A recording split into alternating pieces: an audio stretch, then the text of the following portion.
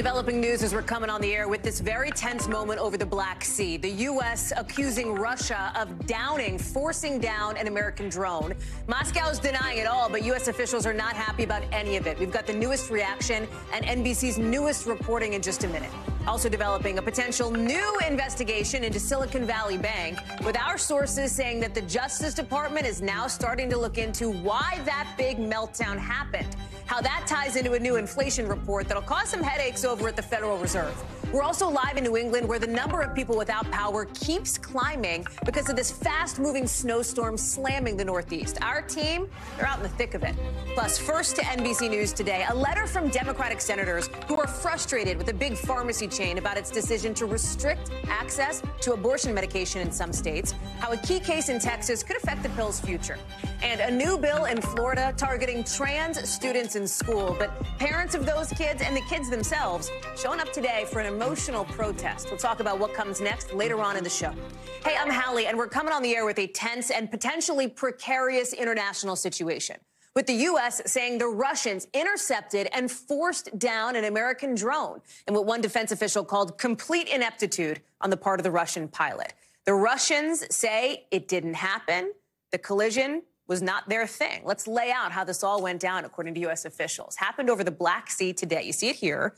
It's off the coast of places like Russia, Ukraine, Turkey. Officials say 2 Russian warplanes dumped fuel on a U.S. drone that's somewhat similar to the one that you see here. It's known as an MQ-9. They say one of the planes hit the drone's propeller, so then the Air Force intentionally basically crash-landed the drone in the sea. Listen to how the Pentagon spokesperson framed it late this afternoon, blasting what happened here. Watch. 7s dumped fuel on and flew in front of the MQ-9 in a reckless and unprofessional manner. This incident demonstrates a lack of competence in addition to being unsafe and unprofessional. Keir Simmons has been following all of this for us overseas. So, Keir, let's lay this out here, right? Because if, in fact, and again, Russia denies this, the U.S. says, oh, no, this happened. These planes forced down our drone. Assuming that is the case, right, this would be the first contact between Russia and the U.S. since the Russian invasion of Ukraine began, right? I mean, there's some significance here.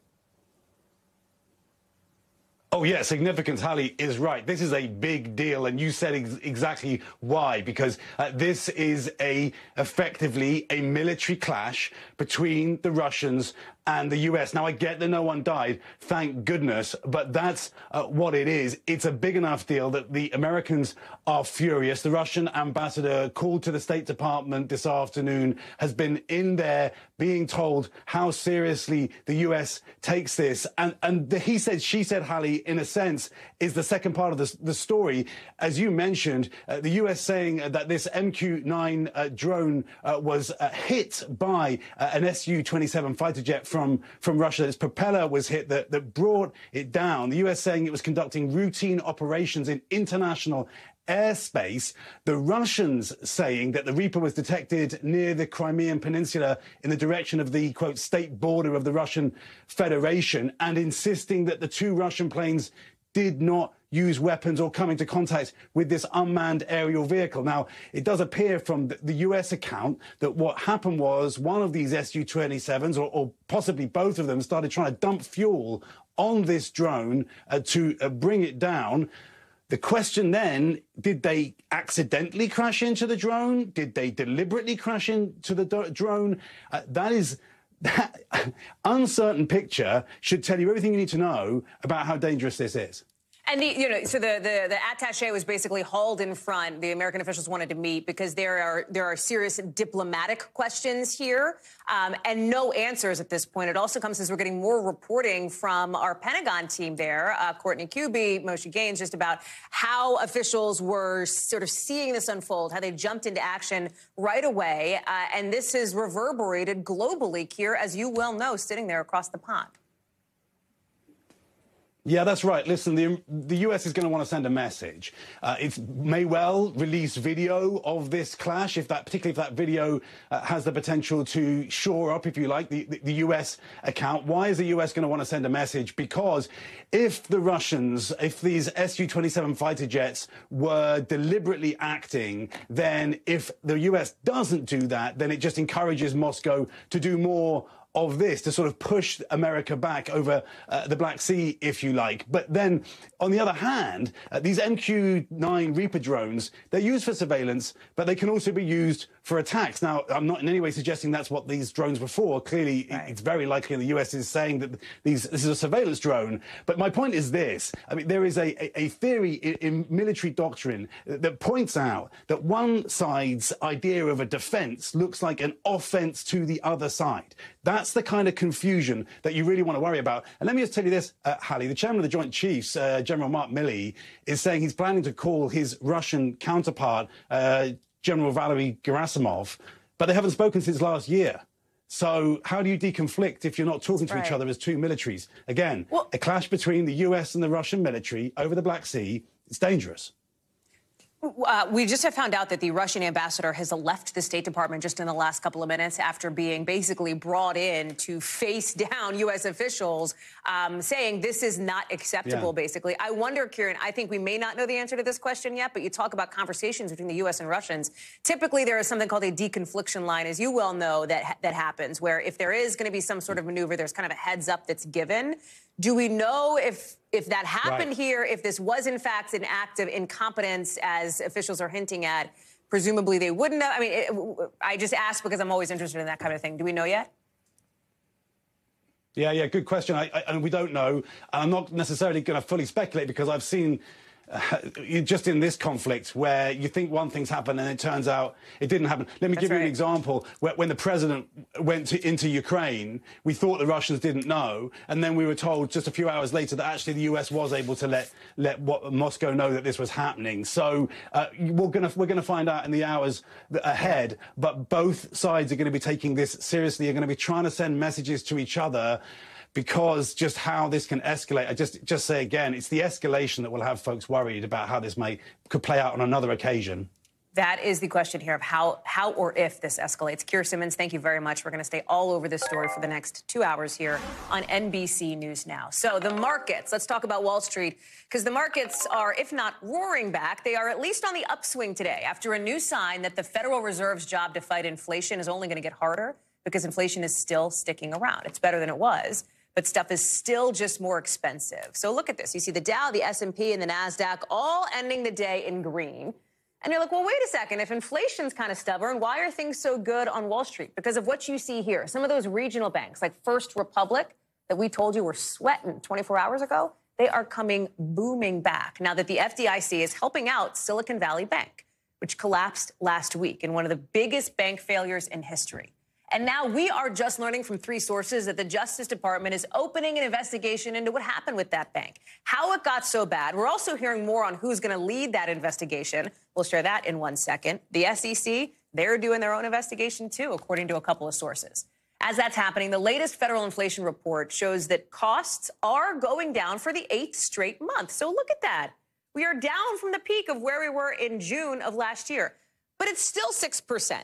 That is not the number the Fed wants to see, not even close. And it's not like it makes your grocery bill that much better. The category they call food at home is what's driving so much of this. Look at your breakfast stuff. Milk up 8%, all the way to eggs up something like 55.4%. Numbers are hard, Brian Chung, for me. Good thing they're not hard for you, because this is your job, this is your livelihood. Let me start with this these new details about this DOJ investigation into Silicon Valley Bank, right? We understand, based on sources, it's going to be led out of San Francisco, which kind of makes sense given where this all happened, right? Yeah, the San Francisco field office of the FBI is going to be leading this. This comes on the back of NBC News reporting, thanks to Ken Delaney and Jonathan Dienst, that the Department of Justice is going to be looking into Silicon Valley Bank, namely how the executives at that particular company may have been moving stock in the days leading up to its collapse last Friday. Now, again, this is just preliminary information. Nothing has been found in this investigation yet. We don't know if there are going to be any charges. We do know that some SEC filings disclosed that there were some stock movements among executives, although some of those stock sales may have been pre-scheduled. So there's going to be a lot of moving parts for the Department of Justice to look into, and also comes on the back of that other rumbling that we heard from the Securities and Exchange Commission. They're going to have an investigation themselves. So all this in escalation just days after the nation's one of the top 20 banks in this country fell under. We're also getting some new exclusive reporting that you're leading with our team here on what SVB, this bank, was doing sort of behind the scenes in the last couple of days here. Yeah, I've been working the phones all weekend, and we have some sourcing from inside the bank that disclosed that this was previously unreported. The bank had actually made a round of layoffs earlier this year. It was about 100 to 120 employees, roughly 1.4% of its employees, so not a huge substantial amount. But all of this was happening while the bank was weighing to dump a portfolio of bad bets that ultimately triggered the bank run last week, and was also happening during a time where tech companies in its backyard in Silicon Valley, as you'll recall, the likes of Meta and also Facebook, or Meta and Google, making massive layoffs. A lot to watch for in that space. Okay, let me shift you over to the other sort of financial drama happening today, and that's these inflation numbers. Walk us through why it's so significant. The bottom line is they are down a little bit from where they were last summer. They're not all the way down to where the Fed wants them. And this probably means that the Fed is going to keep hiking up interest rates. Is that fair to say, or am I over my skis on that last point? Yeah, well, it's not so certain right now. I mean, yes, the price pressures are alleviating a little bit, but prices are still going up, albeit at a slower rate than they were in the middle of last year. For the Federal Reserve, they've said they wanted to continue raising interest rates. But one interesting issue is that one of the dominoes that fell that led to SVB going under was higher interest rates. So that's the reason why you have some Wall Street analysts that are betting that the Federal Reserve is going to probably raise interest rates next Wednesday, but maybe at a smaller amount than we had expected, probably a 0.25 percentage point, with other Wall Street firms actually saying maybe they err on the side of caution by not raising rates at all. We'll have to see next week, Hallie.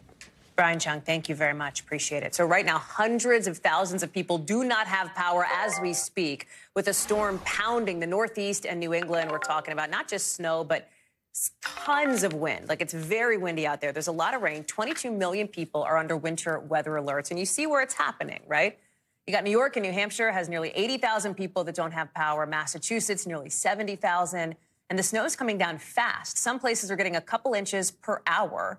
To put that in perspective, New York basically had that much snow all winter. That means the roads are slippery. Things are dangerous if you're trying to get out there and drive. You see crashes, spin-outs reported by police in a bunch of states. Some roads had to shut down totally. If you're flying, you know it doesn't look that much better. Some airports put in place ground stops today. 1,000 flights canceled, nearly 4,000 delayed. It is a double whammy, right? Because while the East Coast is dealing with that, the West Coast also doesn't have power for a different reason, different storm. It's not the snow, but the rain and the wind. Bill Cairns is standing by with the forecast on that. But I want to go to George Solis, who is out in Boston. And George, I'm looking at your live shot. What meteorologists like Bill like to call precipitation. It's gross, it's unpleasant, and it's creating a lot of headaches.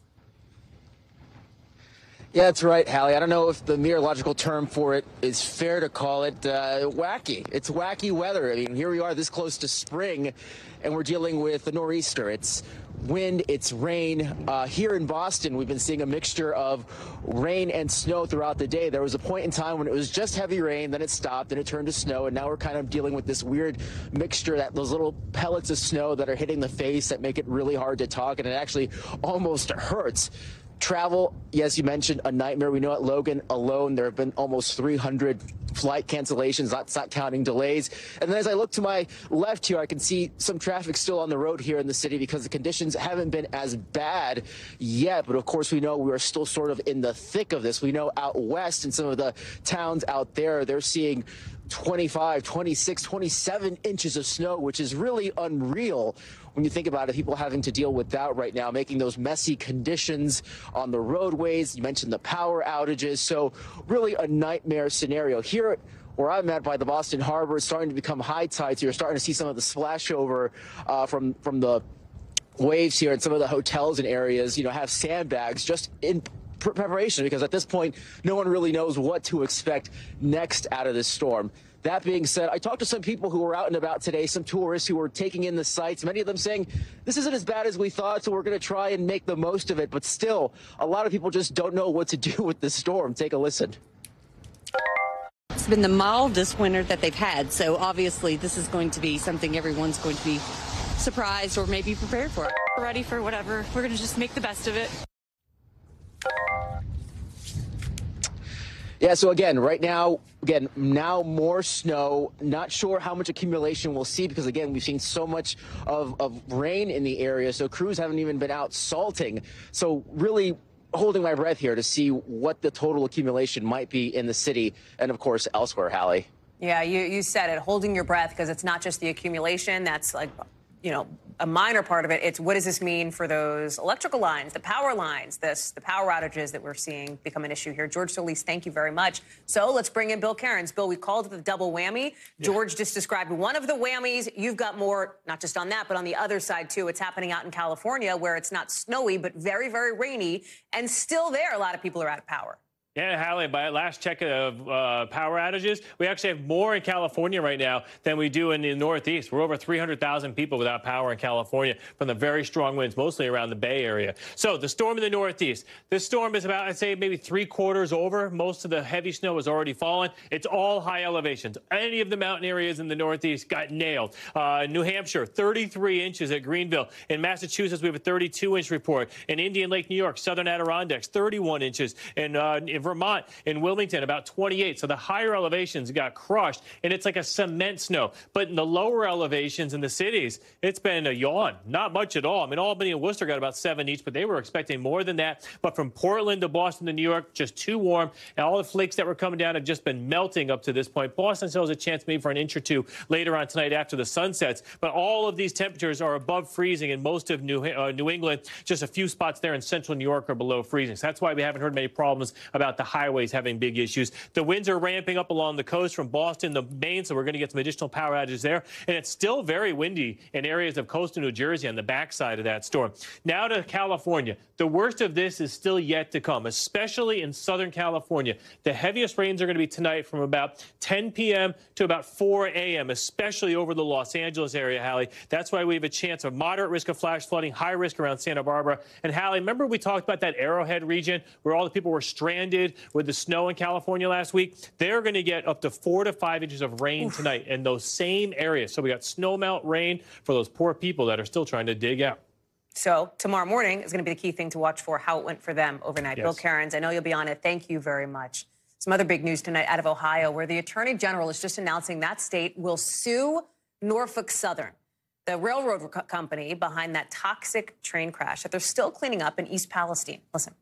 Moment was entirely avoidable. I'm concerned that Norfolk and Southern may be putting profits for their own company above the health and safety of the cities and communities that they operate in. The state AG says Norfolk Southern broke laws about hazardous waste and water quality. They say they didn't do enough to stop the derailment from happening in the first place. So what does the railroad company say? Norfolk Southern says it's working on finding a resolution with the Ohio AG and will create some long-term funds, their words, right? Meaning a pile of money to try to help people in East Palestine. Let's get right to Ken Delaney. And those people really hope that pile is a big one, Ken, because they're dealing with so much. Help us make sense of what this new suit says, how it fits into the big picture on the local and national level as it relates to accountability for Norfolk Southern here. Right. Well, Hallie, as you can imagine, there have been a blizzard of private lawsuits already against Norfolk Southern in relation to this spill and the environmental damage and the pain that it's caused people. This is the state government essentially saying, we need money from you to pay for these long-term environmental damages that we believe are going to happen, that we're going to have to try to clean up from. The state is saying that Norfolk Southern was negligent in causing this incident, that it violated state environmental laws. Take a listen to what else the Attorney General had to say. The point of this lawsuit is to make sure that those long-term effects are not only not forgotten, but they are redressed. So it's just really significant that this is the state government apparatus here, not just an individual. The state of Ohio saying that this railroad damaged all the citizens of Ohio, and they are seeking recompense for those damages. You know, there's always the possibility that the federal government could file a similar lawsuit. The EPA, we haven't seen that yet. But for now, the state of Ohio weighing in with an important legal action, Hallie. Ken Delaney, and thank you very much. Much to watch there for sure. Just one day after the 3-year mark since the death of Breonna Taylor, Louisville police and the city's inspector general are hoping to get ahead of some expected action from the Justice Department when it comes to their policing practices. Remember, Taylor was killed when the Louisville PD officers raided her home with no-knock warrants and got into a shootout with a boyfriend. Taylor's death helped lead to a reckoning over policing in this country, with protests policy changes, the passing of so-called Breonna's Law in several states, which bans the use of no-knock warrants. Well, now the department says they'll let an IG conduct a review of all the civilian complaints against them.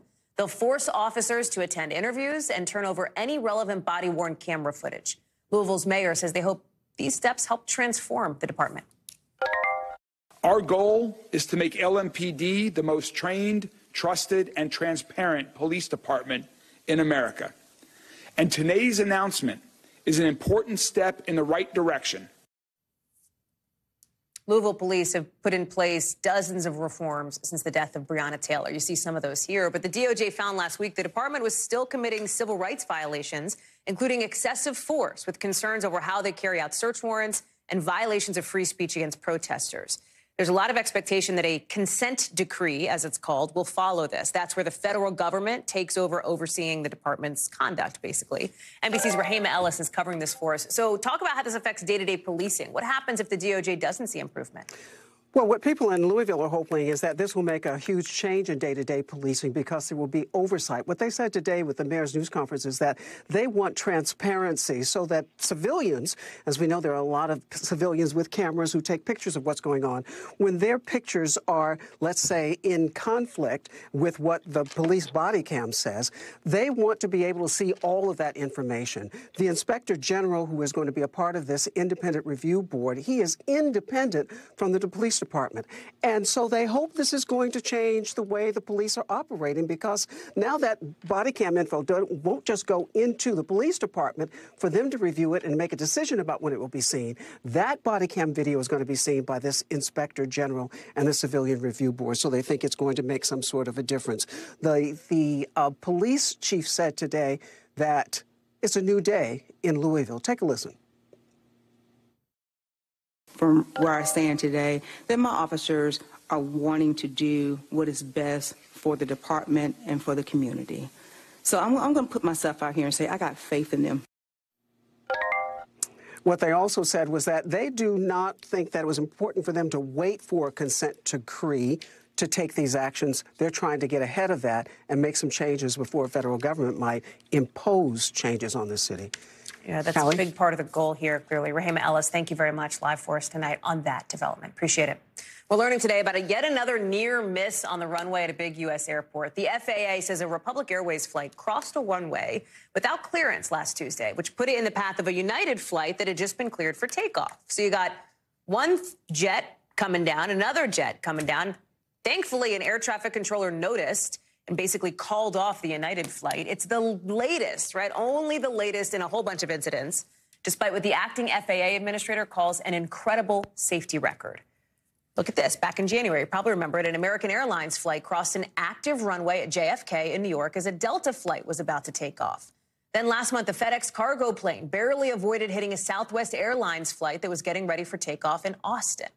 In an exclusive interview with our own Lester Holt, the acting FAA head, Billy Nolan, says the agency is going to try to get a handle on this. Listen. And so we've had these events over the past few weeks that gives us a moment to say, let's stop, let's reflect, let's ask ourselves the question, are we missing anything? Is there anything that we should be doing different? And remind ourselves always, always that we can never become complacent and never take this incredible safety record for granted. Hallie is joining us now. So, Hallie, the FAA is set to get together for the summit tomorrow to look at some of these safety issues that are really high profile. A lot of people fly. A lot of people pay attention to these sort of near misses or misses near collisions, I should say, on the runway. Yeah, Hallie, and that travel only expected to ramp up with spring break and summer approaching. So Administrator Nolan called this meeting of airline executives, airport executives, labor unions, all together to talk about what they're missing here and how those holes could be filled. They're going to talk about whether this is due to that uptick in travel ever since COVID restrictions have been eased, whether this is possibly due to outdated technology. How long would that technology take to completely overhaul Is it also in part to the uptick in the number of drones that airlines are having to consider in the safety of their flights? Is it a combination of all of these things? So all of that is going to be discussed in this high-stakes meeting, already high stakes, but even higher stakes as we approach spring and summer when that travel is only expected to escalate, Hallie. President Biden also wants more money for the FAA. He's pushing Congress to approve his nominee to lead the agency permanently. But talk about the political dynamic here with Republicans in Congress. It's an important position. So what's the pushback here? A very important position. And the FAA has been without a Senate-confirmed administrator for nearly a year now. And that's because the president's nominee, his name is sorry, I lost it here, Philip Washington. He has been facing Republicans on the Senate Commerce Committee who have been trying to stonewall his confirmation. The top Republican on that committee, Ted Cruz, is calling for him to fill out this waiver because he says that federal law requires the FAA to be led by a civilian, not anyone with military experience, who Washington has over 2 decades of a tenure in the military. Cruz also saying that as CEO of Denver's airport, he doesn't have enough experience to lead the FAA during such a difficult time. The Biden administration is pushing back, saying that waiver is not required, that if it was, that Congress wouldn't have taken up his nomination in the first place. That waiver, by the way, is essentially a non-starter because it would require 60 senators as well as the GOP-controlled House to even pass that. So now you're starting to see Senate Democrats jump on board and rally behind Washington, saying that he's been endorsed by multiple former FAA administrators, that he has the experience that he needs to run the FAA during this difficult time. So this is very much still a back and forth, still a very fluid confirmation process.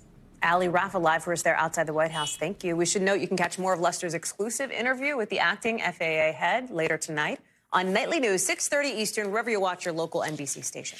Coming up, the Biden administration is moving to try to put a limit on these so-called forever chemicals, PFAS chemicals in drinking water. Why this is only happening on the federal level now for the very first time. Plus, it looks like George Santos wants to stay in Congress, or at least wants to keep raising money to stay in Congress. What we know about his re-election plans. Coming up.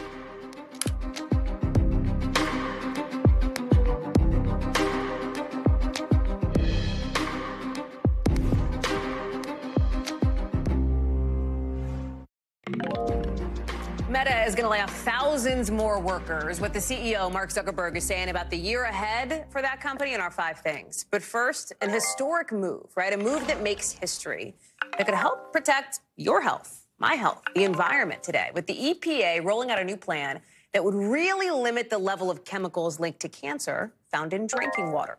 For the first time, the EPA is suggesting limits at the federal level for 2 so-called forever chemicals, also known as PFAS. That could mean really bad stuff for your health if you're exposed to them for a long time. Among those risks, certain types of cancer, liver damage, high cholesterol, problems with your reproductive and immune systems. Now, 10 states have already done something kind of like this, obviously on the state level, to try to restrict PFAS, or these forever chemicals. But this move would be the first time we've ever seen it at the federal level. Ann Thompson joins us now. And Ann, these are chemicals that are in stuff like waterproof clothing, floss, toilet paper. And I think people listening to this might go, well, hang on.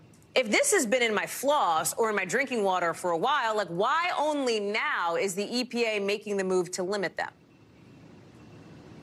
Well, because they feel that the science has finally gotten to the point where they can, A, prove that there's a link to all those problems that you mentioned, Hallie. And then on top of it, there is a way to test for these chemicals. So as you said, these are forever chemicals, and 2 of those chemicals, called PFOS and PFOA, will be limited to 4 parts per trillion. The other 4 will be combined and then measured against a hazard index. And what does this all mean for your local water supplier? Well, it means that they are going to have to monitor for these chemicals. They are going to have to test for these chemicals.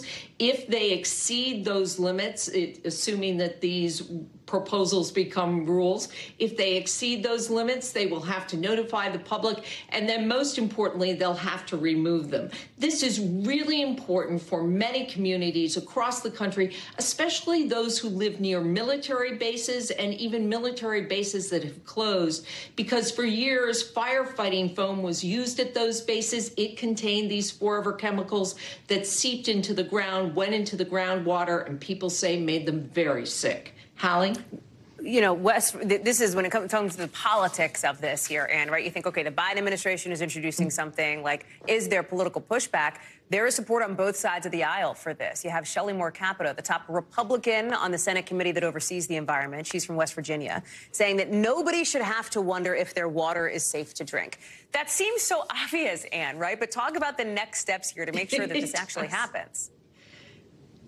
It really does seem very obvious. And Hallie, I was in your neck of the woods near the city of Philadelphia where they have had this contamination.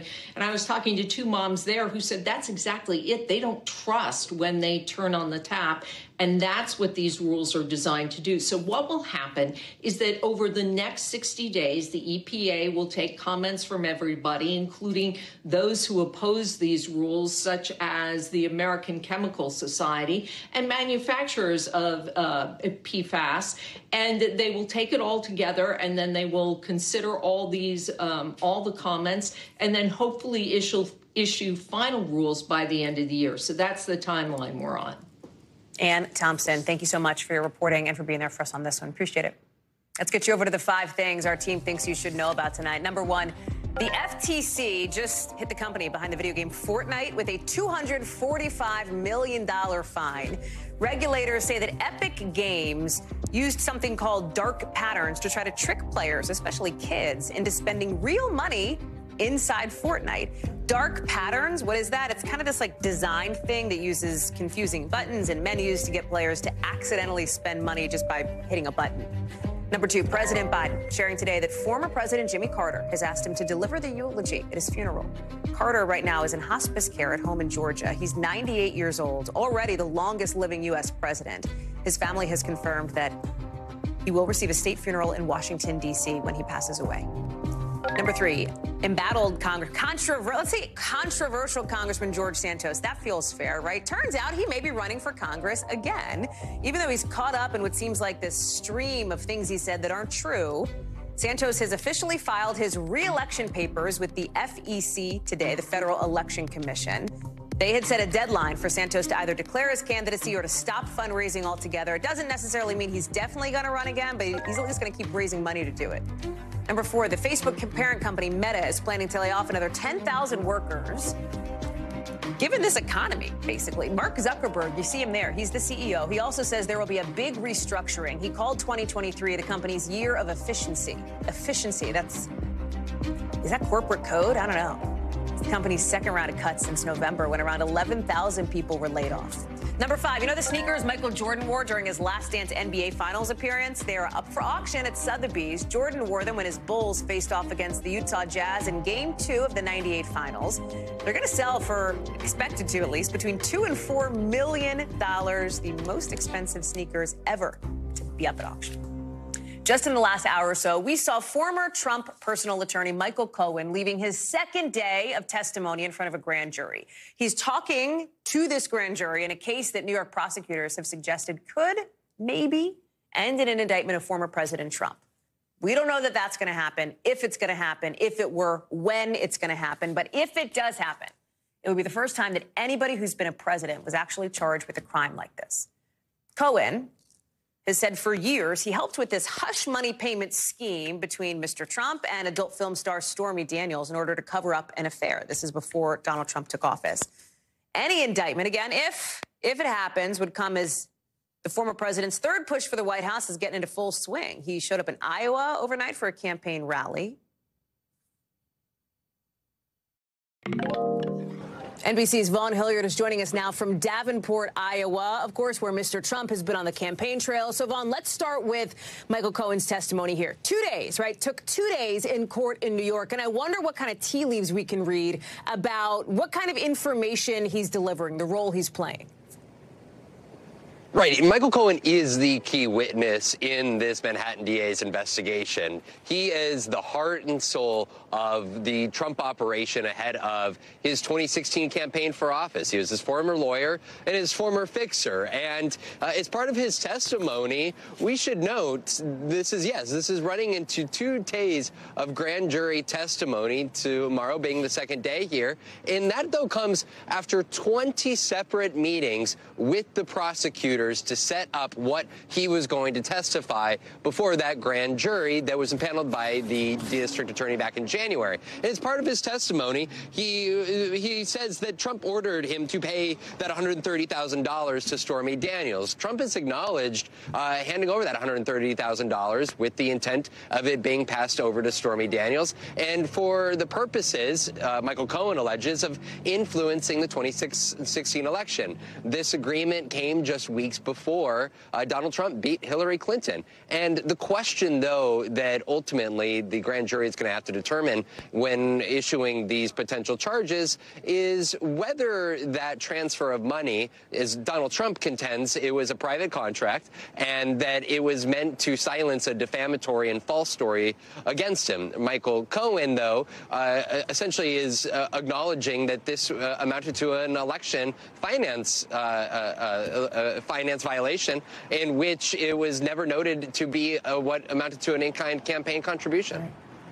So bottom line, right, this investigation is happening. The former president has framed it, as he has framed other investigations against him, as some sort of political witch hunt, which the people involved, of course, on the other side have denied.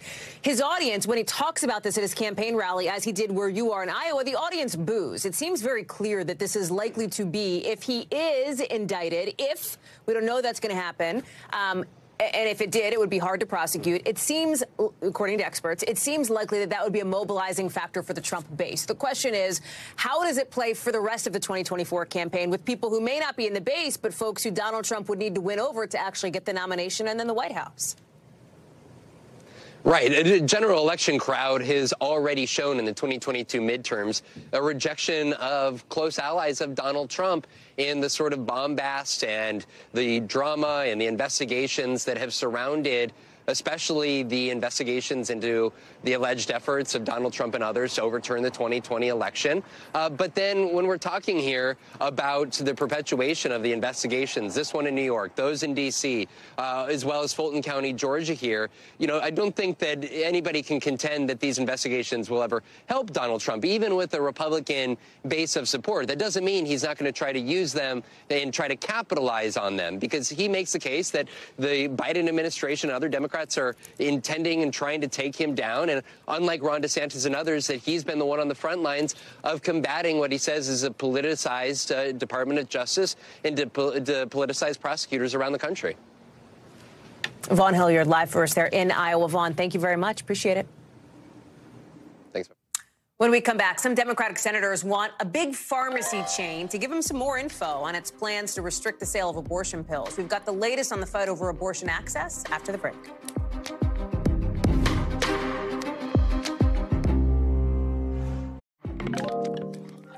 Tonight, we're getting the first look at something that Democratic senators want from Walgreens, and that is more details about the pharmacy chain's plans to restrict access to abortion pills in some states. These Democratic senators, these Democrats, say that at a time of great confusion about abortion access, your company has done the disservice of adding to it. Walgreens just stopped selling these pills after 20 Republican attorneys general threatened basically legal consequences, legal action. In some of these states, abortion is still legal. So now you have Walgreens, this big business, caught in the middle of a kind of political tug of war. Democrats say they want to hear back from Walgreens and some other big chains by next week. It comes as the fight over access to medication abortions is heating up, not just on the sort of business politics level, but in federal court as well. You've got a federal judge in Texas set to hear arguments tomorrow from an anti-abortion group that wants to get mifepristone, a pill that's used in medication abortions, off the market. Laura Jarrett is joining us now. So talk us through what we can anticipate from this hearing tomorrow, what might go down in court, and why it's such a big deal. Yeah, Hallie, all eyes are on Texas tomorrow because this is the biggest fight over access to abortion since Roe versus Wade was struck down, and it's not even a close second. The reason for that, as you laid out, is really the impact. It's all about this drug, mifepristone, which is used now by more than half of women who get abortions here in the U.S. They're using medicated abortion. You think about procedures, but really the majority of women are taking pills. And so this group has filed suit in Texas in front of this judge appointed by Donald Trump, trying to make sure that the drug is pulled off the market. Even though it's been on the market for 20 years, they want it off the shelves. If the judge agrees, it's important to note here, it wouldn't just be limited to Texas. It would take the drug off the market nationwide. That's why the impact is so significant and why for the Biden administration this is such a big deal, because potentially if one judge can order an FDA-approved drug taken off the market, this has much broader implications than just, of course, this fight over abortion. There's this kind of backstory, too, on how we even heard about this hearing in the first place. It, wasn't going to be something that was super public until the very, here we are Tuesday evening. It's possible we wouldn't have even known about it, Laura, right, until, several hours from now, right before midnight, even though it's tomorrow. Explain that piece of it. It's pretty amazing. The judge took a lot of pains to try to keep this under wraps. He held a secret hearing on Friday with the parties where he said, look, I actually don't want to publicize this, and I'm not going to tell people about it until very late in the day. You could query why, given the stakes here and the potential national ramifications, why you would want to keep something under wraps. A bunch of media organizations, including NBC, said, wait a minute, there's a public right of access to public hearings like this, and asked him to make not only the fact that this Wednesday hearing was public, but make the entire docket public. He has now, of course, released it so that we know that this is happening. But we should mention, Amarillo, Texas is not an easy place to get to. And so presumably, if we hadn't known about it until late in the game, it would not have been able to be covered in the way that we're now able to do so. So kudos to the Washington Post for breaking it, and then media organizations soon followed up on it, Hallie. Laura Jarrett, we'll talk again tomorrow, I am sure. Appreciate it. Coming up, a home right on an oceanfront property, now in the ocean. Look at that. We'll talk about what's next for its owner in the local.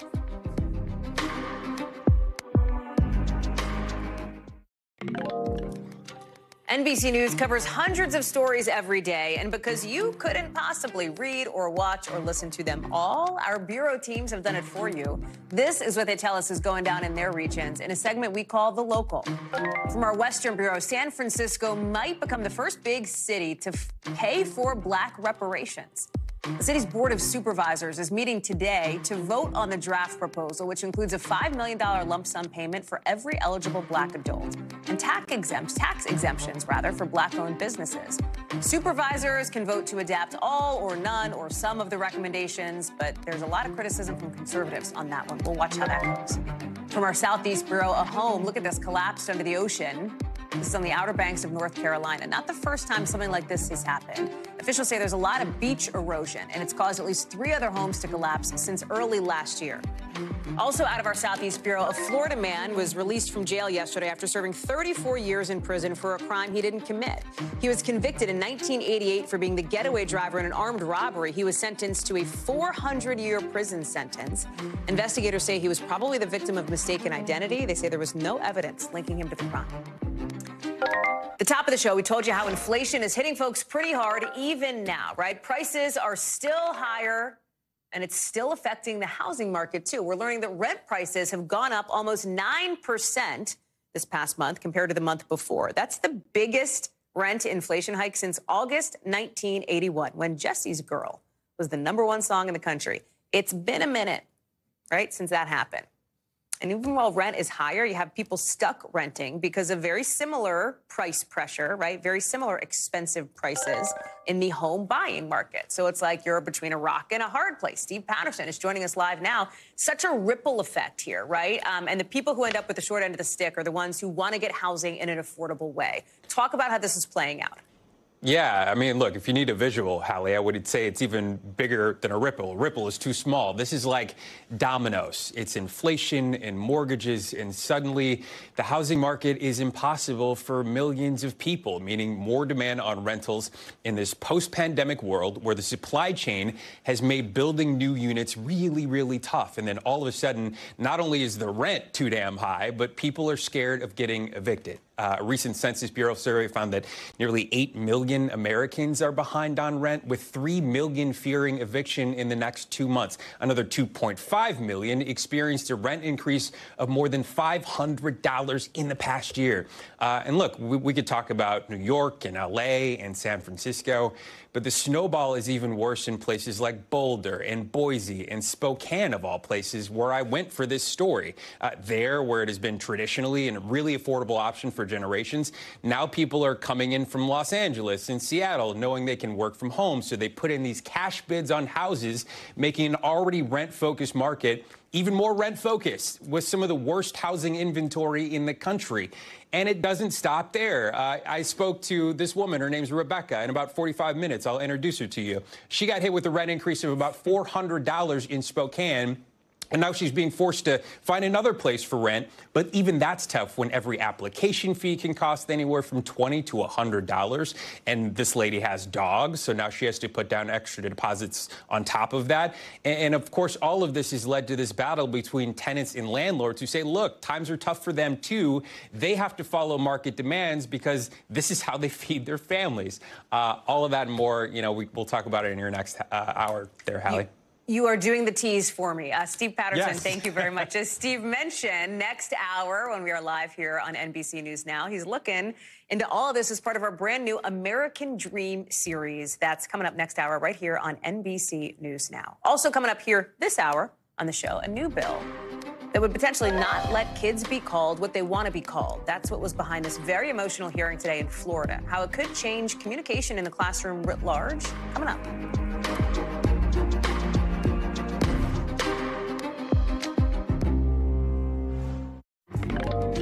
In Florida, big new emotional pushback to a new House bill in that state that would require teachers to misgender and dead name transgender and non-binary students and only let them call students by the pronouns they were assigned at birth. Watch. These laws would invade our privacy, as he would be forced to start the 5th grade as a gender that no one knows him as. This Florida government makes us students feel like you are our #1 bully.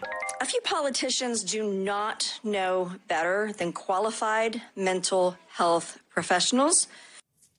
This new plan is part of a bigger push to try to expand that really controversial law that critics have called the Don't Say Gay law that restricts discussion of sexual orientation and gender identities in some grades in some of the schools. It's not just Florida. You've got states across the country that are pushing forward bills like these. President Biden, in a new interview in just the last 24 hours, slammed this kind of thing in Florida, calling these bills, in his words, cruel and close to sinful. Blaine Alexander is joining us now. So, Blaine, help break down how this bill would change Florida schools and the reaction, because so many people that showed up today seem so upset because at its core, this is about kids not being called what they want to be called. And that's what we're hearing from a number of LGBTQ plus advocates who spoke out today, Hallie. They say that this really runs the risk of causing serious damage to who they're calling the vulnerable youths in all of this. So, yeah, let's start with what we heard today. We heard very emotional arguments on both sides, passionate arguments on both sides. And keep in mind, this isn't something that's all too unfamiliar because this expands upon what critics have dubbed that Don't Say Gay bill. So all along, supporters of this legislation have said that it's about protecting parents' rights. But again, those advocates say that this could be very dangerous. Here's a little bit of that debate from today. Take a look. The bill protects school employees, contractors, and students from being forced to use pronouns that do not correspond with an individual's biological sex. I think this bill is just a way to create a culture war. We feel your pain, and you do have some supporters up here. So there you have some Democrats who are just saying this just isn't necessary to begin with. They said there are other pressing issues to look at. This is just a way to kind of, as you heard her say, start a culture war. I want to look at a very specific piece, though, of that legislation, some of the wording there that a lot of critics are focusing in on. And I think we have this graphic. It says a person's sex is an immutable biological trait that is false to ascribe to a person a pronoun that does not correspond to such person's sex. That, Hallie, is at the very core of what people are taking issue with because, you know, in addition to kind of expanding on that Don't Say Gay legislation from last year, it is essentially saying that teachers can't use pronouns, the preferred pronouns, and that's something that critics say is going to be the most harmful. Another piece of this, though, is what it would do is, remember, the Don't Say Gay law essentially bans any sort of sexual orientation instruction up to 3rd grade. This would expand that up to 8th grade, and that's something that's getting a lot of heat as well. Hallie. So zoom back, right? Because you are pushback, I should say, because you are talking about some of the ways that this bill fits into the broader picture with multiple bills that we're seeing in multiple states that are modeled in many ways off of this law in Florida that's at the core of what we're talking about here. Almost a dozen states, Hallie. We're talking about 10 states that when it comes to any sort of discussion about LGBTQ issues in the courtroom, any sort of debate, any sort of anything, either states have made it so that parents have to be notified of any sort of discussion, or it censors that discussion across the board. Now, so we know that in the past year or so, a number of states have looked at legislation. Some didn't actually pass, but they've looked at different ways to do this. We're talking about restricting pronouns. We're also talking about things like restricting clubs, restricting affinity clubs, restricting library materials, a number of different ways to get at this issue. Now, I should point out that the legislation that's being considered in Florida today, it actually cleared a hurdle. A subcommittee, a Republican-led subcommittee, voted 14-4 to approve that. And it's worth noting that one Democrat did vote with Republicans in approving that, Hallie. Blaine Alexander, thank you very much. Appreciate it. Good to see you, as always. I know you'll stay on top of that one for us. We will stay on top of it as that wraps us up for this hour. We've got more coverage picking up right now.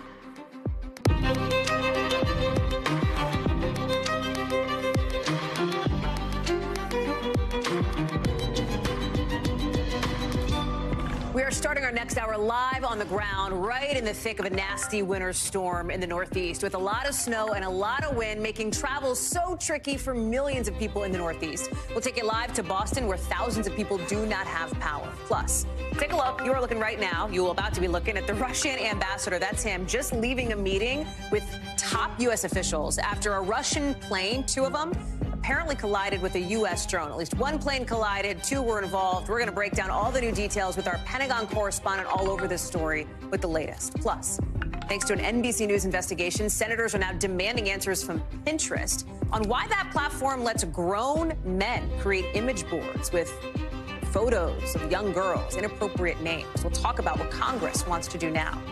And in tonight's original, rental costs, well, those are going up at a rate we haven't seen since the first Indiana Jones movie was in theaters. How that's putting a strain on the American dream and leaving people with fewer options to put a roof over their heads that they can afford.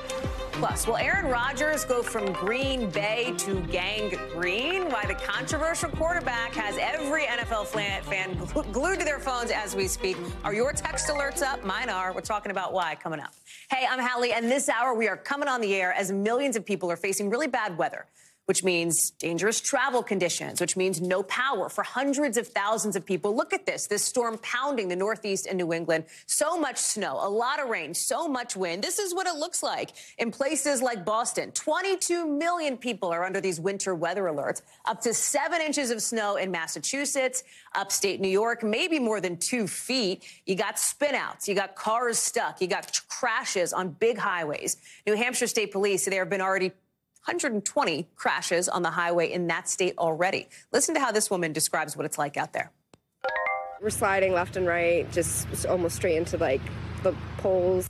Oh God, it's terrible.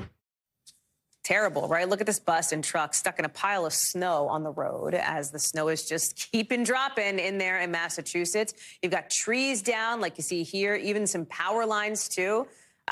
All across the Northeast, you got 300,000 people still in the dark. It is a double whammy, not just this issue on the East Coast, but look at what it's like out west. Not snow, but rain that has 25 million people under flood alerts. This is Santa Cruz County. Trees are falling into what looks like a river next to a house. Plus, They're getting a lot of wind, trees practically blowing sideways in some spots. That's what's creating a lot of concern for power outages. Nearly 400,000 people in California are in the dark. Bill Cairns is standing by with the forecast in California. But let's get to George Solis first, who is on the ground in Boston. It is coming down, George. And we always say on this show, like, okay, it's winter, like it's going to be wintry, the weather out there. But in this instance, it's almost spring. And this winter, we haven't really seen stuff as bad as what you're seeing now. No, not at all. And that's sort of the irritation for a lot of people who are ready to welcome spring. And here we have winter weather. And it's bizarre because we go from rain here in Boston to snow. A little bit ago, I joined you and it was coming down very, very lightly. And now you can see some of the thicker, wetter flakes falling down. And this is obviously the concern for the officials here in Boston who are trying to figure out whether it's time to salt to make sure that the roads are clear for people to begin their commute tomorrow. Already out west, we know more than 2 feet of snow have fallen in parts in towns out there. And that's obviously a big concern when you're talking these thick, wet flakes. That's what causes these power outages. That's what causes these slushy conditions. So the advice from people, the officials, has been stay indoors. Don't even bother going out today because this is going to be a nasty nor'easter that's impacting the region. And it's been completely true, right? We've been seeing the effects of this storm throughout the day here today. The winds have also been picking up. Right now, it's not too bad, but, you know, we've been seeing some forecasted winds of 40, 50-mile-an-hour gusts, and that is obviously another concern when you're talking about the power outages for people who, you know, need to prepare for this storm. But officials have been pretty vocal about making sure people are ready for whatever comes this way. They've told people to stock up on supplies, you know, get that snow melt. And it's really funny because a lot of hardware stores out here are getting this fertilizer out, right, ready for spring. And here we're back to dealing with shovels, back to dealing with the snow melt. So such an unpredictable storm right now, and people are just ready for this to be over. But as you can see, it's still coming down pretty hard, so only time will tell what the accumulation here in Boston will be. Last check, it was somewhere between the 3 to 7 inch mark, but we already know it is just feet of snow on the western side of the state. Yeah. So definitely something we'll keep staying on top of, Hallie. Go find some shelter, George. You are released from your live shot duties for the moment. Thank you much. Appreciate you. Let's bring in Bill Cairns because, Bill, out west, you know, George is out east, out west, still pretty bananas. People have to be rescued from flooding that is already happening there. And then there's a concern about what's going to happen overnight. Talk us through that. Yeah, tonight's going to be iffy. I mean, we're seeing to see some heavy rain in areas that didn't quite get the really heavy rainfall with the last storm. So the last storm that came in, it was really in the central portions of the state that got the heavy rain. Tonight, it's all going to be in areas of Southern California that we're going to be most concerned with. Now, in the east, this storm is wrapping up. It's about as strong as it's going to get right now. But then the sun is going to go down. And the temperatures have been hovering just above freezing in many cases. And now the roads are possibly going to refreeze and get slick. So, again, we haven't heard any new totals, but no, whenever you get a 30-inch snowfall, even in the mountains in the Northeast, that's a pretty big event, but the cities are pretty small. Now, George was wondering, what's Boston going to get? Right now, it looks like maybe an inch or two on the grassy surfaces. Most of the roads and sidewalks are going to stay just fine. It's 34 where George was, by the way, so that's why when you saw the snowflakes in front of them, they were hitting the pavement and just melting, so it might as well be rain.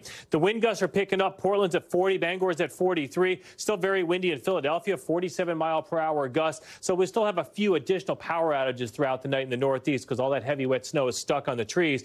And then I got my eyes on Santa Barbara to Los Angeles to Oceanside. You could already see that rain coming in, kind of like a train. And if you look off the coast, there's more bright white clouds. That's more showers and thunderstorms that are going to come through. And that's why the rain is going to be the heaviest over the next 12 hours. Central California, Northern California, no concerns. We're concerned now, Santa Barbara into the San Bernardino Mountains and all through the L.A. area. And this is where we still could see 2, 3, up to 5 inches of rain. Even San Diego could get like an inch of rain out of this. Notice Northern California, you're pretty much done. You've got those strong gusty winds. That's why we have so many people without power around San Francisco. But the rainfall and the flooding threat is more to the south. And this is the area that we're going to be concerned with, Hallie. So, once again, coast to coast, right, with this storm. And Hallie, just looking ahead, the storm that's in California today causes problems in the middle of the country Thursday. But there's the potential on Tuesday of next week, 1 week from tonight, we may have another atmospheric river and another nor'easter going up the East Coast. So a double whammy in the span of a week? Yeah. Hopefully I'm wrong. I want to be wrong with this one. Yikes. Bill Cairns, we will see, my friend. We'll talk again in a week. Yeah. We'll talk before then, too. Appreciate it. Thank you. Let's talk about some new developments on some of the breaking news out of the Pentagon. Take a look right now. You're about to see the Russian ambassador to the U.S. kind of trying to bring down the temperature. He's leaving a meeting with a State Department official in just the last hour because of that tense, maybe explosive geopolitical issue involving a Russian jet and an American drone. Watch. We prefer to not to create a situation where we can face unintended clashes or unintended incidents between the Russian Federation and the United States. Okay, so let's lay out what we know here, right? The U.S. says there were 2 Russian warplanes. One of them harassed and then collided with an American drone over the Black Sea, a drone similar to the one that you see in the corner of your screen there. It's not manned. It's not like it has a human pilot in it. It's a drone, like a really big military drone, but a drone. What happened, American officials say, is that 2 Russian planes dropped fuel on this drone. One of those planes then hit the drone's propeller, and the U.S. military was then forced, they say, to basically crash this thing into international waters. Russia denies that its plane ever even came in contact with the drone. Courtney Cubie has been working all of her sources on this one. We are so glad to have you. So first, bring us up to speed. What are you hearing? What are you learning? Give us some of the behind-the-scenes stuff that you got. Well, so you know about what happened when these aircraft were in the air. These Russian aircraft were weaving dangerously close in front of this U.S. drone, this MQ-9 Reaper, even jumping fuel on it, which I have to say, Hallie, I've heard about intercepts for a long time. I've never heard of them actually dumping fuel during an intercept on another aircraft. And at one of the times when one of these Russian aircraft came in close to sort of jettison this fuel onto the U.S. drone, it clipped it. So the wing of the Russian aircraft clipped into the U.S. Predator. The Russian aircraft, according to a U.S. assessment, was damaged, but it was able to make its way to Crimea and land there. It did not crash. The U.S. drone, on the other hand, was pretty heavily damaged. U.S. officials making the decision to down it in the Black Sea. Before they did that, they were able to black out the software. So essentially make sure that if it falls, so if it falls into enemy hands, like the Russian hands, essentially, then it shouldn't have any kind of classified information that could be exploited by the Russians. And that's really important here right now, Hallie, because the U.S. doesn't have salvage ships anywhere nearby. They don't have anything in the Black Sea. And think about it. You're trying to get to the Black Sea. You have to go through the Bosphorus Strait. The Turkish government controls that. They have not been allowing many, if any, warships through the Bosphorus into the Black Sea. So if the U.S. were even to try to get a salvage ship there, it could take a long time. The reality is if the Russians want to get to the wreckage, they will get there a lot faster than the U.S. will. Okay, let me just have you explain, right, why this is so significant here. Because this happened, and, like, we found out about this, a couple of hours ago, and it was like, holy heck, like, this is potentially a problem, right? Because this is the first time, right, based on what U.S. officials are saying, that we have seen contact between the U.S. and Russia since the Russian invasion of Ukraine began. That's the bigger geopolitical picture here.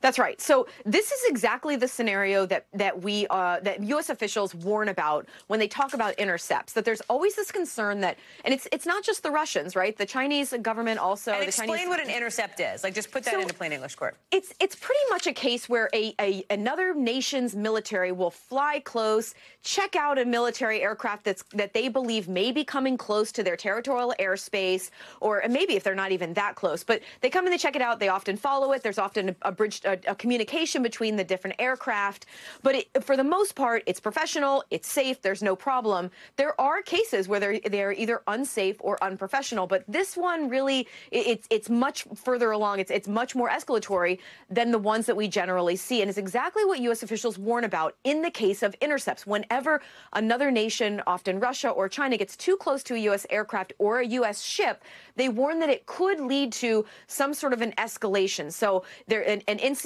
where there's an aircraft is down, for instance, and there has to be a military response, and it ultimately, in a worst-case scenario, could escalate into a conflict, Hallie. That's the thing that everybody wants to avoid, Court. Does it seem like at this point, do we know yet, based on the signals that we've seen, that we are going to be able to avoid some kind of escalation, some kind of conflict here? We just saw the Russian ambassador basically being like, whoa, we want to kind of everybody chill out a bit here. Yeah, this is parking safely or firmly in the diplomatic space as this day goes further and further. So, you know, the Russian ambassador at the U.S. State Department, I think there's going to be even more. We're going to hear more about some more diplomatic discussions that go on. At this point, everyone I'm talking to says that this was a case of really bad piloting on behalf, and people are using words like inept and reckless. Yeah. Incompetent, exactly, as opposed to an intentional downing of this U.S. aircraft. So at this point, it doesn't look like it's going to escalate militarily unless there is some other incident that occurs. But it really is, it's really parking itself in the diplomatic world at this point, Hallie. That's a perfect way to put it. Courtney Kube, we're so glad to have you. Thank you very much. Appreciate you.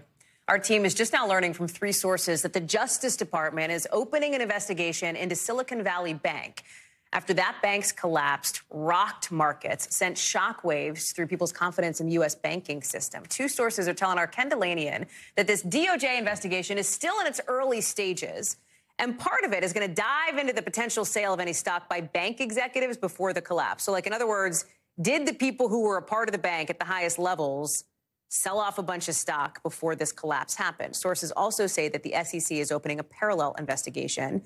And you know what?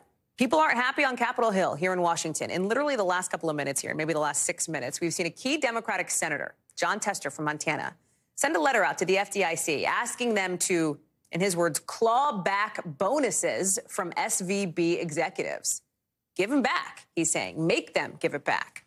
That's after a rally on Wall Street today. Green across the board there, with regional banks getting back some of the big losses from what they had right after President Biden announced that customers of SVB and Signature Bank would get their money back. Jake Ward is joining us now. So bottom line, markets, fine, they're on the upswing. These regional banks that everyone was so concerned about, right? Because it's not the Wells Fargos of the world and the Chases of the world that were concerned here. They've got a lot of federal oversight. The concern are these regional banks. They're doing much better today, right? Like, that was a big rally today. But now you've got the SEC and the DOJ coming in being like, we are going to look into you. We're going to start this investigation. Explain why that's so significant.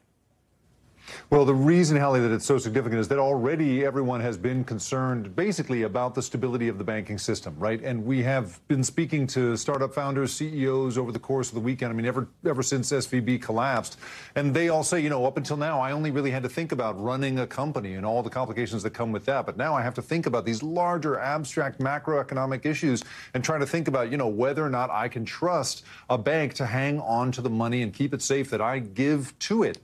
Now, if there is additional findings that a bank was actually mismanaging that money, that's going to deepen everybody's frustration. We know at this point that, there were already some pre-scheduled insider sales, ones that are allowed by law by the executive team. The CEO alone had sold about $3.6 million worth of stock in the bank just a couple of weeks before this crash. But if there's any wrongdoing, and that's what the DOJ and SEC are going to be looking into, that's going to, of course, deepen the reputational harm here. At this point, of course, Hallie, it's not at all clear that there is any charges coming out of this. It's just a probe at this point. Let me ask you, because the markets, as we talk about, are not just responding to all the latest with this sort of bank collapse situation, but also with a new report out today showing that things are more expensive. They're 6% more expensive than they were last year around this time. It's not as expensive as it was back in June, right? Which means, like, inflation is going down a little bit, but it's still sticking around. How does this play into what the Federal Reserve is going to do and how we should be feeling about the money that we make? Well, the difficulty right here is that we are still struggling our way out of the most intense bout of inflation since the 1980s. And the Fed is trying very, very hard to dampen that by raising interest rates. Up until now, we had all expected that next week the Fed would probably raise interest rates pretty aggressively again. But now, given all of this turmoil in the banking sector, it's really not clear. All bets are off. It may not be that the Fed wants to push that at a time when the long-term investments of these banks are suffering under these higher interest rates, causing their value to go down, and in this case, precipitating the collapse of one of these banks. So we're not really sure. I also want to make a quick point about this thing of the banks rebounding in terms of their stock price. A lot of people have been telling me we won't really know what's going on with those regional banks for a couple of weeks. That's when the Fed will release a report that looks at the actual data on how much money is flowing in and out of that, out of each bank. Until we have those balance sheets, we really don't know what's going on with those banks. So Wall Street, Main Street, different things in this case. That's a great point, Jake. And it sounds like what you're saying in the ever so diplomatic way that you have is like, hey, Hallie, like pump the brakes, because it turns out those regional banks may not be sort of roaring back as we think they are. Do I have that right? Well, and I want to reassure everybody that, you know, if you've got less than $250,000 in any American bank that's covered by the FDIC, you are good. Don't worry about it. But in terms of regional banks, we just don't have the insight into their data that we would want at this hour. That's right. Jake Ward, appreciate you. Thanks. Senators are looking for answers. They are demanding answers, actually, from Pinterest. After an NBC News investigation showed how grown men on Pinterest were openly creating, it's horrific, sex-themed image boards filled with pictures of little girls. Horrible stuff. You probably remember this from the NBC News investigation, broke on this network last week. Well, Pinterest says it has dramatically upped how many humans are doing content moderation. It's also rolling out a couple of new features which let users report content and accounts for different violations. Well, now you have two senators, Republican Marsha Blackburn, Democrat Richard Blumenthal, sending a letter to Pinterest today demanding to know why those tools were not already in place. NBC News Capitol Hill correspondent Sahil Kapoor joins us now. Both of these senators, Sahil, and I've talked to both of them, they have for years tried to be on the forefront of some of these issues around social media and the safety of kids. They're both co-sponsors of that Kids Online Safety Act. Talk to us about what else they want a week now, roughly, after that NBC News investigation into Pinterest. Yeah, Hallie, these two senators, Blumenthal and Blackburn, are highly unusual allies, but they are staunch allies on this issue of protecting kids online. And they have teamed up to write a letter to the CEO of Pinterest, Bill Reddy, saying a few things here. The first is they say that Pinterest is not living up to its ideal as the positive corner of the internet. They ask him to support their kids' online safety legislation. And they ask a host of questions here, including Pinterest practices in identifying and removing image boards with sexually suggestive material involving minors, their content moderation practices, the extent to which and how they are complying with existing law involving privacy for kids. This law is quite outdated, especially in the grand scheme of the internet. It's many years old. And these two senators, among others, believe that there is a need for an update here. And just a few moments ago, I caught up with Senator Richard Blumenthal, one of the authors of that letter, who said this investigation by NBC News represents a new frontier in the need for privacy protections for children online. He said they're going to continue to demand answers from Pinterest, that he has not gotten any of those yet, and that this issue deserves the nation's attention. Hallie. Talked about the sort of the reality that, number one, they're going to get what they want from Pinterest, right? Or number two, that there will be more federal regulation to try to protect kids online. Speaking more broadly here, right? Because we have been talking for years now about Congress wanting to do more, and very little has actually gotten done to this point. That's right. Well, these two senators have a bill, the Kids Online Safety Bill, that they've been pushing for quite some time now that would address rules on the internet in this space. It would enhance safeguards for parents and children for the purpose of protecting minors. It would impose new rules on social media companies to protect children, to assess the risks that these platforms pose to kids and to minors, and also open up their algorithms to transparency. How are they getting this user base? Are they encouraging nefarious individuals to use and try to exploit, these platforms to go after kids, particularly in this case? Whether that bill has legs, it's just difficult to know right now. There are strange coalitions of senators and members of the House of Representatives from both parties, but this has not risen to the level of, passing out a committee, let alone getting to the Senate or the House. Every time one of these, another one of these investigations, these reports happens that talks about how the lack of security for kids online, Hallie, it enhances, I think, the onus on these senators, these House members, to act. Sahil Kapoor, thank you very much for bringing us that important story here tonight. Appreciate it.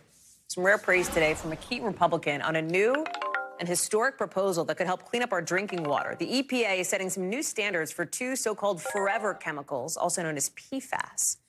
Little particles that could be really problematic for people's health, right, with risks including cancer. It is welcome news to the top Republican on the Senate's Environment Committee, the committee on that. We're talking about Shelley Moore Capito from West Virginia, who says she's been trying to get the last 3 administrations to do exactly this. She says nobody should have to wonder if their water is safe to drink. Here's how this would work, right? So this would enforce a limit. I'm going to tell you what it is. It's going to mean nothing to you. 4 parts per trillion for 2 of 6 PFASs, right? Fine. Point being, you don't need to be scientists. Point being, there's going to be a limit to how much of this forever chemical can be in your water. It's going to require local water utilities to monitor those levels, right? So They have to know how much PFAS is in your water. That's what this all goes back to. They have to sound the alarm publicly to let people know if those levels are exceeded, if the number goes above that. And it's going to add $10 billion to address pollutants that might come up down the road here. Ann Thompson is joining us now. So we know that the concern for PFAS is prolonged exposure, meaning exposure over time here. The hope with this new regulation is that it puts a dent into how much PFAS is in some of the stuff that we use every day. Floss, for example, we use every day. But some of us. Me, right. I mean, when you think of these forever chemicals, Hallie, they are literally everywhere. I mean, I can just look around my house. I have a stain-resistant carpet. PFAS is in that. If you have flame-retardant nightwear, PFAS is in that. If you have nonstick cookware, forever chemicals are in that. And so the ubiquitousness of these chemicals is what they're trying to get at. And the danger here is, at least what scientists believe, is that these chemicals have seeped into the groundwater and therefore into our taps around the country. It's estimated perhaps as many as 200 million Americans are exposed to these forever chemicals in their drinking water. So the EPA today proposed just what you said, to limit these chemicals. It will have a 60-day period where people can make comments, and then it hopes to have final regulations in place by the end of the year. Hallie? Some of the states, some states are roughly fewer than a dozen, like maybe 10 of them, have already started taking some of these steps. The question is why it took so long on the federal level to get here. Talk us through that piece of it. Yeah, it took a while to prove, to make the link, if you will, between these forever chemicals, which don't break down in the environment, and the problems that people who live in areas where these chemicals were used in firefighting foam and then seeped into the ground and seeped into groundwater, particularly around military bases, to make that connection and to prove that people had liver problems, elevated levels of cholesterol, immune system problems, and certain types of cancers. And so that took a while. But you also now have an administration that believes in the power of government and that the government should do something about these chemicals. And that's what you're seeing now. This finally, they've gotten traction. But this really started, Hallie, as a very grassroots movement by lots of moms across the country in these communities who said something is wrong. I've got 4 people in my neighborhood that have these cancers and there's no history in their family. What's wrong? And they traced it back to these forever chemicals. Ann Thompson, thank you very much for that reporting. Appreciate it. Coming up, President Biden is out with some new gun control measures today. Why it may be a sneak peek at his campaign come 24. Plus, a childhood favorite may start showing up again in school cafeterias across the country. We'll tell you what it is. I bet you've had it in the 5 things. Stay with us.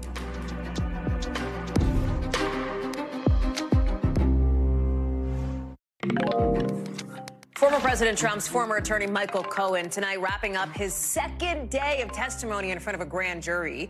He's talking to the grand jury about a case that New York prosecutors have suggested could maybe end in an indictment of Mr. Trump, which would be the first time anybody who's been the president has been charged with a crime like this. We don't know if an indictment's going to come.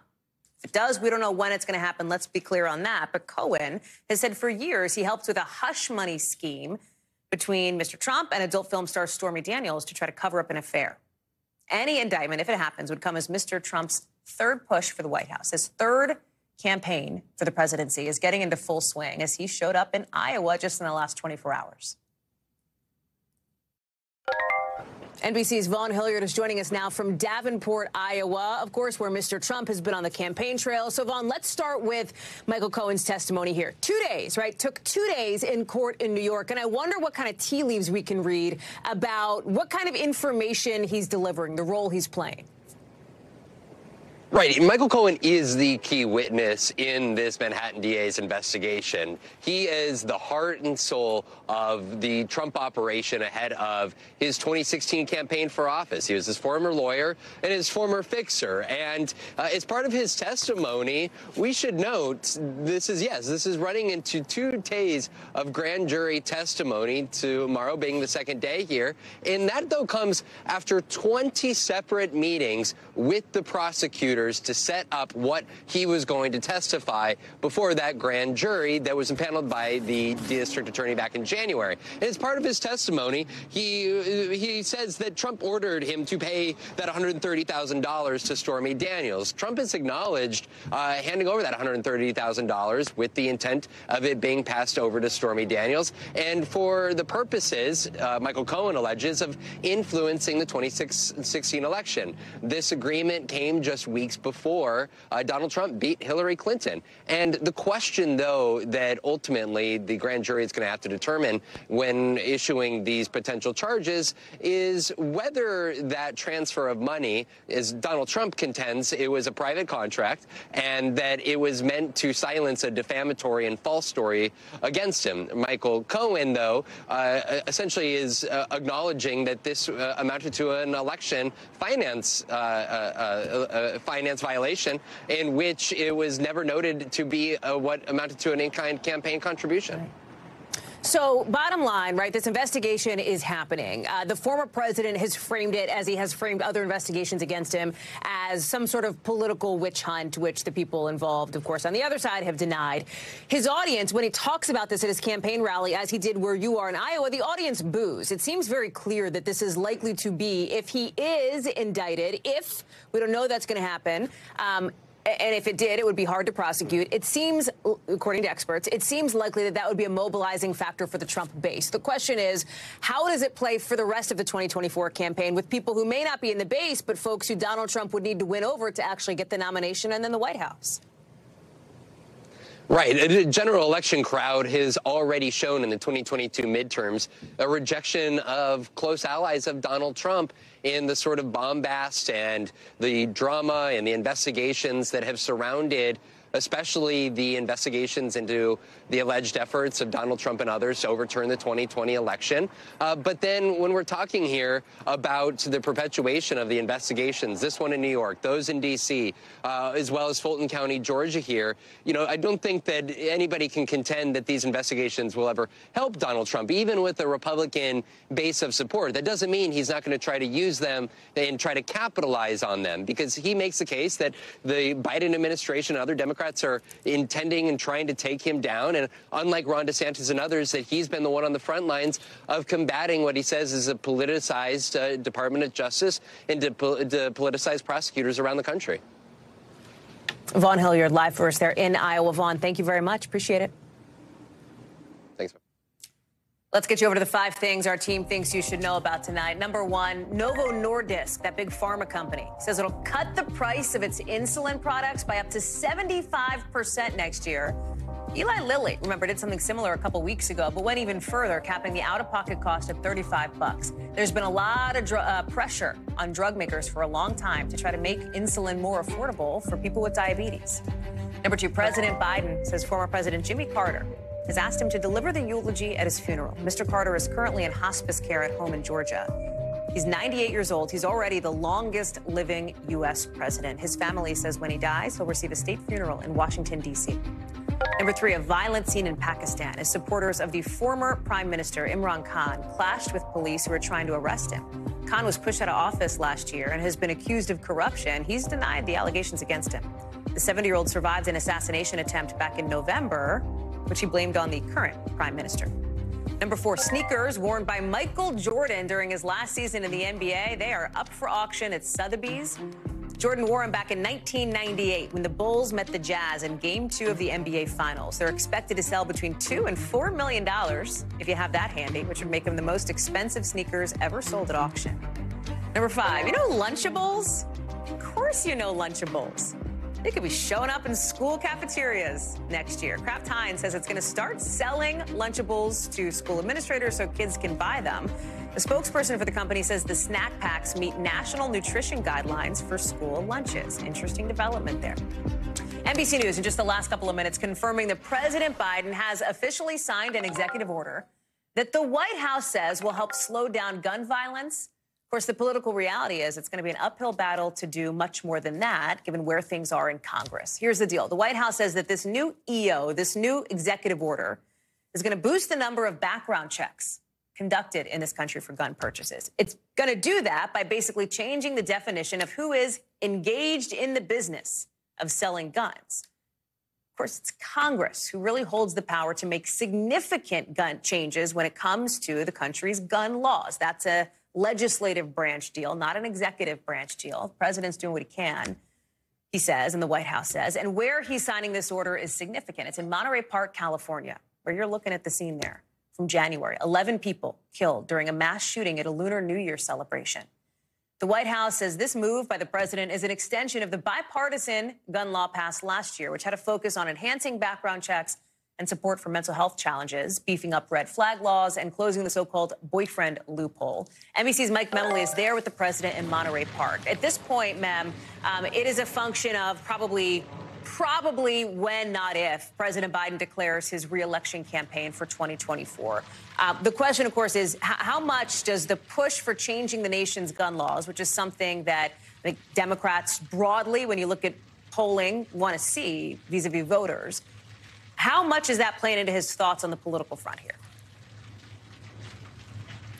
Well, certainly anytime, Hallie, you're talking about an executive order, you've covered a White House and seen a lot of them come through. There is only so much, as you laid out, that you can do through executive order. So this event should be viewed through the political prism as well as through the policy one because of what the president is really ultimately trying to do here. Yes, there are parts of this executive order that do things like direct the cabinet to implement that Safer Communities Act more quickly. There is a significant part of this that strengthens the background check system, as you laid out.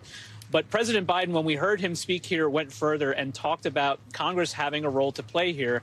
And with a Republican majority in the Congress right now, part of this is about pressuring them, if not to pass legislation, then to be held to account when they face voters next year. And I think we heard that very clearly when the president talked about another priority, which is banning assault weapons. Take a listen. But let's be clear. None of this absolves Congress the responsibility from the responsibility of acting. Let's finish the job. Ban assault weapons. Ban them again. Do it now. Enough. Do something. Do something big. So, Hallie, the issue of background checks is one that when you look at public polling on this is 80-20, 90-10 issue, overwhelming public support for it. The president says that his executive order today goes as far as you can to close some of those loopholes potentially without legislation, but obviously he wants to do more. And so this is going to be something he puts front and center before voters next November if he's on the ballot himself. I should add one more thing, Hallie. It's been about 2 hours since the president finished speaking here. Yeah. He is still on site behind me. He did reserve a lot of time on his schedule. He's meeting with some of the families of the victims here. So this is also an important moment where he's playing that role we've seen so often as consoler-in-chief. Yeah, it's a role that he knows well. Mike Memoli, thank you very much. Appreciate you. When we come back here on the show, a lot of potential first-time homebuyers can't afford a house, so they're being forced to rent, right? But that's making an already tense situation with some landlords even worse. We've got more in tonight's original coming up.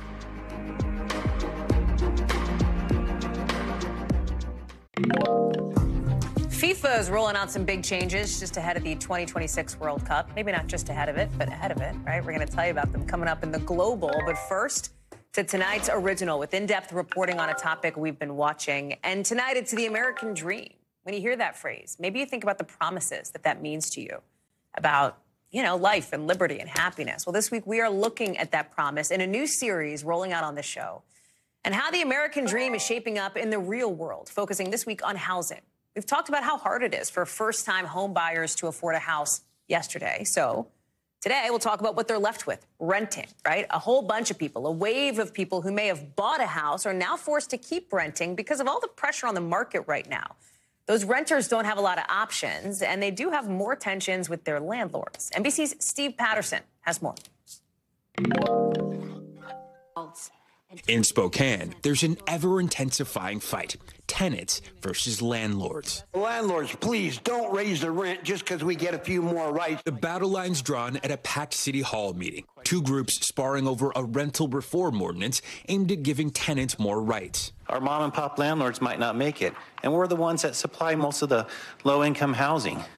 Eastern Washington state is emblematic of a housing problem sweeping the country. Many say the rent is too damn high, and experts say it's in part due to the high cost of buying a home. A lot of those people considering buying that first home are kind of pressing pause on that search but they turn around and find that their rent has also increased really substantially. Nationally, rent is more than 20% higher than the start of 2020, according to Redfin. Over 8 million Americans are behind on rent, and 2.3 million experienced a rent increase of more than $500 in the last 12 months, according to U.S. Census data released late last month. Rebecca Mason is one of them, almost. What was the increase? If I did not sign a lease, then it would be a $600 increase. So I signed a 6-month lease so that it was a $400 increase. Spokane is a boomtown with amongst the worst housing inventory levels in the nation. After the height of the pandemic, residents from places like Los Angeles and Seattle moved to more affordable, less congested cities like Spokane to work remotely, outbidding residents with spiking inflation and mortgage rates, forcing would-be buyers to keep renting in a now less affordable market. Rebecca says she sees the sad impact of the market every day, both at home and here. Good boy. Come on, you want to go play? Where she works as an animal control officer. She says the number of evictions has led to an unprecedented level of tenants forced to let go of their loved ones. Yeah, so dogs are moving out slower. We're still getting a lot of dogs in at the same time. Back home, she's forced to confront her own dilemma. Rebecca moved here from LA 6 years ago. Now she's looking for a more affordable place to rent after she was hit with a sudden increase. $600 increase, 30 days, have the money. How did that feel? I panicked. I absolutely panicked, thinking I'm going to have to move now. It's not just the monthly payments. The search itself is costly, too. The typical application fee is now anywhere from $20 to $100 just to apply for rent, according to Redfin. It's a really frustrating experience for people looking for their next rental home to potentially send out several applications, stapling that check on there or paying that fee online every single time and not even knowing whether or not they're going to get that home. Property managers like Des DeFim says smaller landlords need to raise prices to cover costs. Insurance is going up. Utilities are going up every single year. And so this is how I earn a living. This is how I feed my family, is selling real estate and managing property. And without a regular paycheck, I need to know that my rent and my mortgage is covered. Both sides of the fight say the problem is in plain sight. There just isn't enough affordable housing. The city needs to look at providing more multi-family homes and opportunities for people to purchase lower-cost homes. Steve Patterson is joining us now. So, Steve, you listen to this and you think, okay, it can't be like this forever, right? At some point, things have to change, or do they? Yeah, I mean, in fact, we're already sort of in a better trend right now. It's nowhere near pre-pandemic levels, but in just the last few months, rents have actually been trending down, starting in about late 2022. Most of it is thanks to our two friends, right, from Econ 101, supply and demand. Recently, because of economic uncertainty, there is much more hesitancy to go out there on a limb and rent by yourself. So people are instead living in shared situations, a lot of roommates, or they're taking an extra year at home to spend with families. That all cools demand down, so prices come down. And also right now, there's a really big push to solve that inventory problem. The guy from Zillow in that piece said there are right now a record number of multifamily homes currently under construction. Another project management site says that something like 600,000 new units will be listed this year, which means that landlords will have to get competitive about pricing. So it's all happening, but does it trickle down to a place like Spokane? I think a lot more work has to be done, especially at the council level, for incentives for people to build there so there's more affordable housing. Hallie? So interesting. Steve Patterson, thank you so much for helping us out, for doing this story for us on this new series, The American Dream. Appreciate it. Coming up, if you want to get married at Downton Abbey, you are out of luck. We'll tell you what's going on coming up in the global. Plus, a big moment for China after 3 years of intense pandemic restrictions. We're live in Seoul. Coming up. We are learning China will start fully reopening its border to international travel as soon as tomorrow, in a big sign that Beijing is looking to put the pandemic behind it. It means for the first time in nearly 3 years, travelers for both business and tourism will be given visas to enter the country. That's something that was not really possible under China's zero COVID policy. Just for comparison, before the pandemic, China had nearly 100 million trips across the border by foreigners in 2019, right before the pandemic. In 2022, it was just 4.5 million. So, big discrepancy in those numbers. A lot of catching up to do. Josh Letterman is joining us now live from the region in Seoul. So a lot of the world, Josh, has been open up for a while now. China is a little bit late to this game. Talk about the timing of Beijing doing this now. Well, while most of the world had opened up quite a long time ago, Hallie, China really has not. Remember, it was only back in December that China finally lifted its zero COVID policy with all of those really intense restrictions on people in China. And so now here we are a few months later, and China is removing the last of those cross-border restrictions on people being able to apply and receive those visas. And another major reason that they may be making this decision now is because of the implications for China's economies. China experienced slower than expected growth of just 3% last year. President Xi Jinping, as he begins his historic third term, is really trying to boost that. And so part of this appears aimed at trying to bring more money into the country as well as more visitors. More visitors, right, visiting China. I'm curious if you're hearing anything about sort of what they expect out of tourism now, because there are questions, and there have been questions, right, about human rights abuses in China, the way it's handled COVID. Now more geopolitical questions on the Russian war in Ukraine and the way that China has aligned more with Russia than the Western world. Does any of that, and I wonder, does any of that matter to tourists, or is it like people who are like, hey, I want to see the Great Wall, I'm going to go? That's an impossible question for you to answer, and I know that, but it's just something like it's a thought experiment. No, it's so true, though. Right. There's lots of reasons why people may be reluctant to visit China that have nothing to do with whether or not they could have gotten a visa at a particular time. And tourism industry experts are predicting that this is not just going to go right back to the way it was pre-COVID, that it's going to be a slow go in bringing that tourism back. But I did speak with the regional sales director for United Airlines, which has been trying to reopen its flights between mainland China and the United States. And he told me he believes if you look at the way that Europe rebounded after they removed their COVID restrictions, it could take about a year to get back to pre-pandemic levels. Take a listen. Whenever we see pain points go away, we do see a jump in both bookings to the agencies as well as calls into our call centers. So we really do think that as those last pandemic restrictions go away, we'll see a pretty strong reaction to that. The other bottleneck here, Hallie, is the fact that there are still restrictions that China's government has put in place in terms of the number of flights that can occur daily between China and other countries, such as the United States. A lot of that has to do with the economic and political tensions between the countries, and so that needs to be resolved as well before travel can really fully rebound. Josh Letterman live for us there in Seoul. Good to see you, Josh. Thank you so much. Great reporting.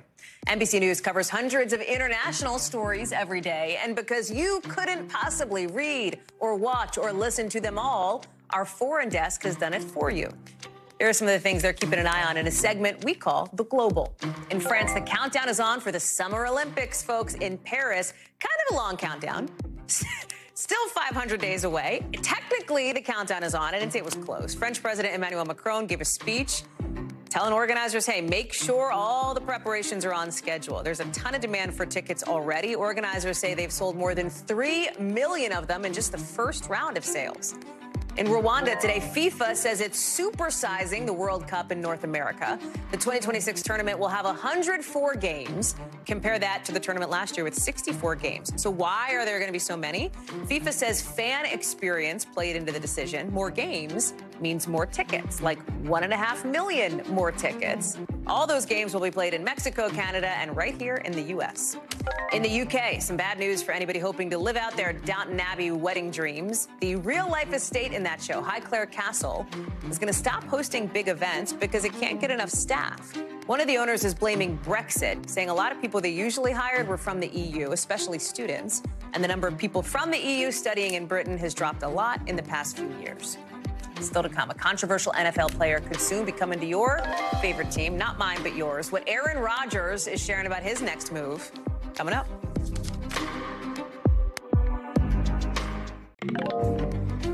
As the memes say, folks, get your popcorn ready because Aaron Rodgers is going to be live on a streaming show tomorrow. Not ours, but Pat McAfee's. Maybe, hopefully, bringing an end to this free agency saga that has got pretty much every NFL fan glued to their phones. Why? Because the rumor mill, it is a churning that the four-time NFL MVP wants a trade to the Jets. Rodgers, listen, he's talented. You got to give it to the guy. He's a talent on the football field. He also has been a source of a lot of controversy for the Packers. Tabloid drama about his family, his outspoken advocacy for psychedelic drugs, most notably his refusal and lying about taking the COVID vaccine. That led to a huge fine. And Rodgers is reportedly making some demands, asking the Jets to sign some of his friends to catch passes. They already hired his former offensive coordinator, Nathaniel Hackett. But has Rodgers been talking about it himself? Not really. He's playing coy. This was his only tweet during this whole saga. It's Aaron Rodgers' Twitter that says "Soul." His teammate, Rasul Douglas, says it's from him, that he stole Rodgers' phone and then tweeted that out. Corey Robinson joins us now. Corey, number one, Aaron Rodgers needs to get a lock on his phone, right? Like, let's keep it in our hands here. Number two, he's been the starter for the Packers for a very long time. I mean, his name is synonymous, I think, as with others, of course, with the Packers there since 2008. Why would he want to leave? It's a great question. Right now you think about when the Packers drafted Jordan Love. That was kind of the first moment where there was writing on the wall. In the NFL, it's almost like you're always shopping for a quarterback. That's like the number one rule of NFL. Like, you're always in the quarterback business. So when they got Jordan Love, you thought, is it really, are they going to move on from Aaron Rodgers? And then he goes and wins back-to-back MVPs. Right? So that was kind of his response. But then this past season, everything fell apart. Everything fell apart. His number one target, Devontae Adams, left. And Rodgers-Adams was one of the most prolific duos in the entire NFL. And it looked like they were so close to getting back to the championship. And then this past season, it just blew up. So the question is, Aaron Rodgers can play at an MVP level. Like he just won the MVP 2 seasons ago. So if he wants to do what Tom Brady did and what Matthew Stafford did, go join a team and then win a Super Bowl, now's the time. So the Jets need a good quarterback. Yes. They may be the team that is most desperate for that. Save your hate mail, Jets fans, because I'm just going to lay out the stats here, right?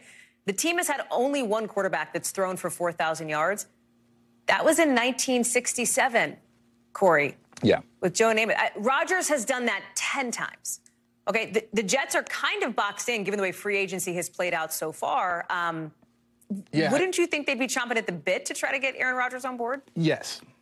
Quite simply, yes. Because you think about their quarterback dilemma. They had Zach Wilson, a guy that, you look at that draft, Trevor Lawrence, Mac Jones, there were a lot of quarterbacks in that draft, and then Zach Wilson was taken. And I thought it was a very, very, very bold decision, what he did. On stage, after being drafted, he says, I'm going to bring the Super Bowl to New York. You can't really do that. That's a big statement, And then we saw what happened. He ended up getting replaced by Mike White, and then there was a push. I live in New York, Hallie. People were saying, Mike White's our guy. And I'm like, you drafted Zach Wilson like only a couple of seasons ago. Robert Saleh's talking and all the press release saying we believe in the guy. But back to what I'm saying, if you have an MVP caliber quarterback on the market, it just doesn't happen. Russell Wilson, we saw that whole thing with Denver. Right. Like you saw it with Matthew Stafford. And in the first year, you know what you can do. Like, look at Matthew Stafford, look at Tom Brady. So if they have Garrett Wilson, who won the NFL Offensive Player Rookie of the Year.